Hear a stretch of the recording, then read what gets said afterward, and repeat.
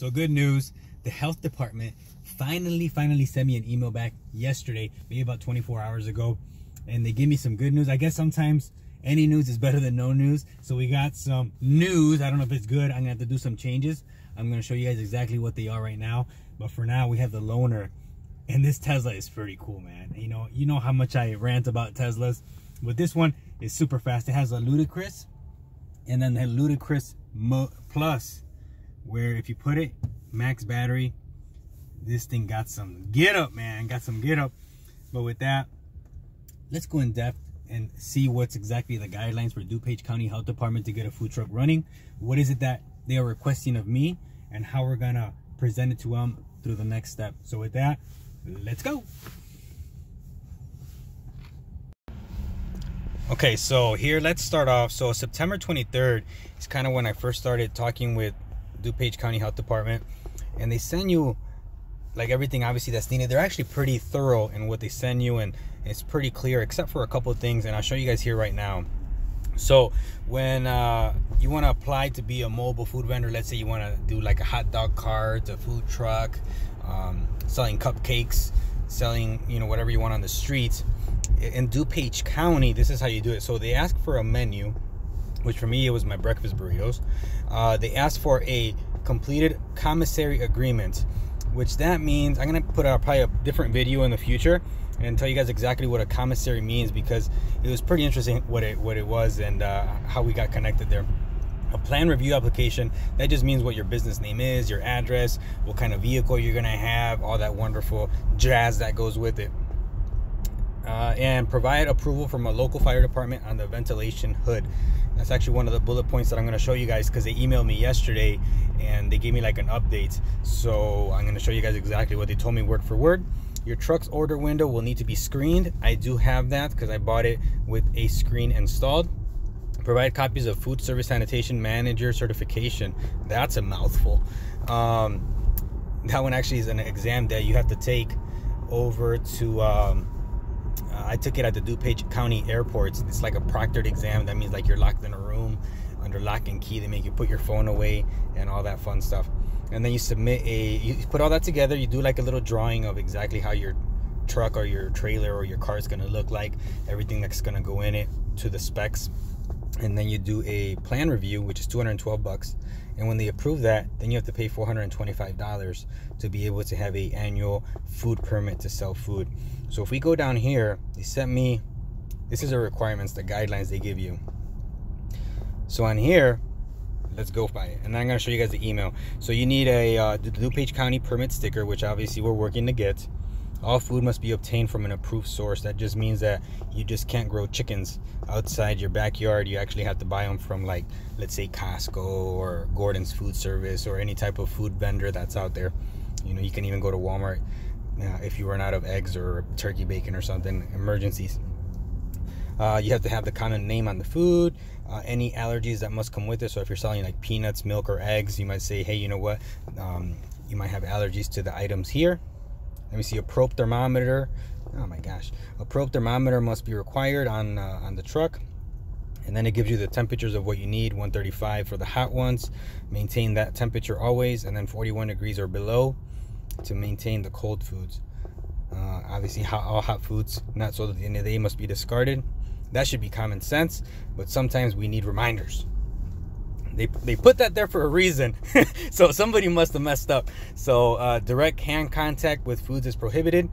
You can wear the gloves, which we'll have on our truck, or the tongs, deli paper, things like that. So here's an issue that I have. If you see right here, hand sink must be supplied with hot and cold water. I have that. Soap and paper towels for vendors with open food. I have that.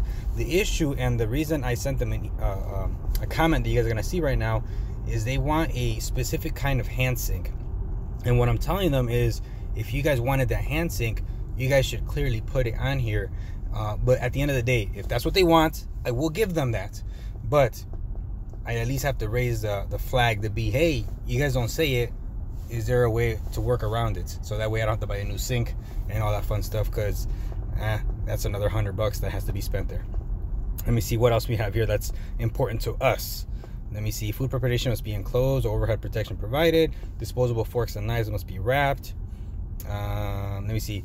The food cart, truck, or trailer must be returned to an approved facility for cleaning. That means like all the water that you put in your tanks, you got to dump it out and put new water in there on a daily basis.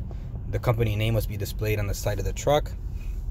And then obviously, if you're changing operations DuPage County, you must update them. And I think that's pretty self-explanatory. If you're moving anywhere else, like if you were to quit a job, you got to give them some type of notice. Same thing over here.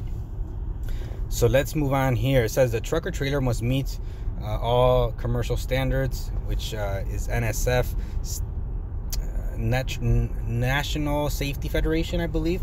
Don't quote me on that. I'm kind of guessing. I would believe that's what NSF stands for. All shelves and counters must be stainless steel. And this is my butt that I should have read this a little bit more clearer, because I bought my 2 tables and they have galvanized shelves underneath.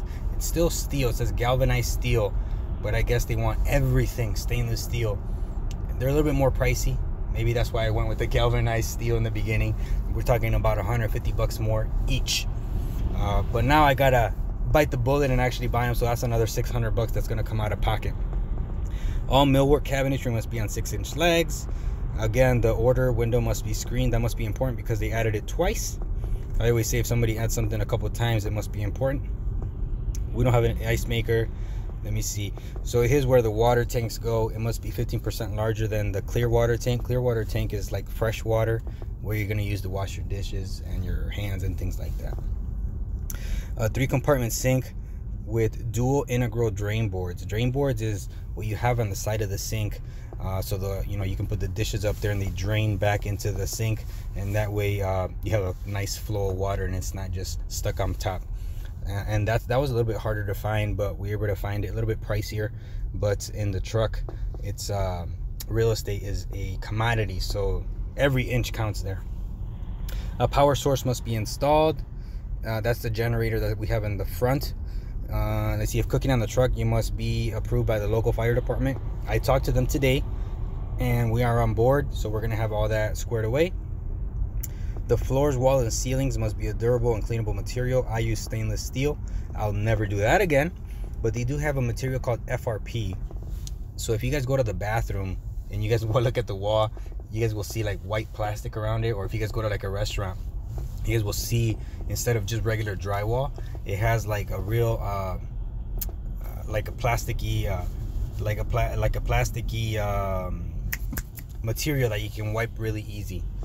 So that's that. And then you have a trash water receptacle, waste receptacle. It must be on the truck or trailer. Obviously that's a trash can. And that's pretty much it on there. Now let's go back to the email that she sent me. So it's right here. So boom, it starts right here. Hi Frank, I'm beginning the review on your project. This was 4 days ago. It should take me a day or so to complete. Thank you, thank you. So then they sent me this, I would say 24 hours ago. It says, I have reviewed the plans for the mobile truck and I need a few items to be addressed. Do you have a report showing that the hood has been inspected and approved? The order window must be screened. Verify that it is screened. It is. The hand sink bowl is too small. Provide a hand sink having a bowl of 14 inches left to right. That to me is like where I have my issue, because mine is 9 inches left to right. And they should have told me this. Like if it would have told me like I need this type of clearance, I would have bought it from the get-go. And that's kind of the issue that I'm having. Hopefully I can get away with it. If not, like I said, I'm gonna make it happen. It doesn't matter. It is what it is. And then the work tables have galvanized undershelves. That's where I was telling you guys about. Everything stainless steel. Replaced with tables having stainless steel undershelves, which is gonna cost me about 600 bucks because I have to order 3 new ones.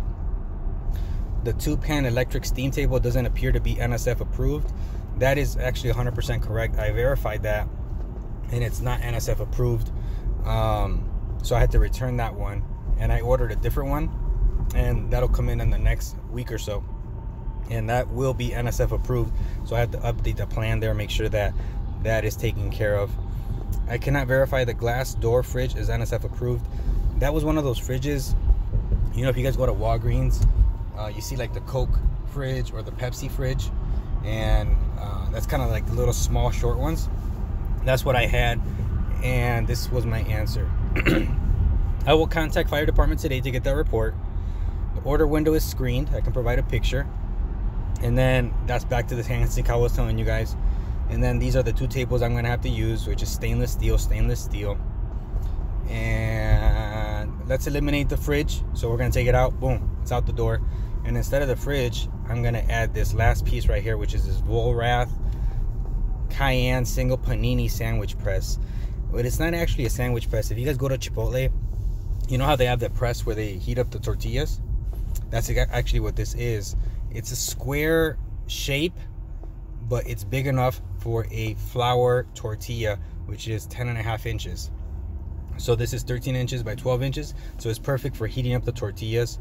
And then now we're waiting to see what they sent me attached as a hood report. So with that, that's the update, guys. Like, we're just rocking and rolling, making sure we get this taken care of. Hopefully I can order everything by Monday.